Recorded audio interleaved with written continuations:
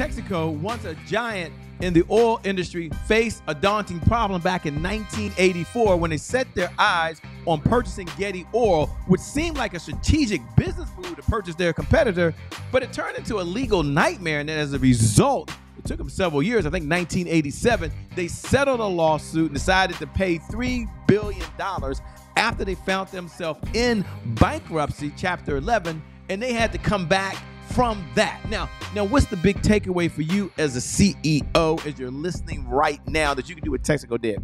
Number one, it takes flexibility. Number two, it takes agility. But here's the third part. It takes a well-oiled sales machine with sales leadership.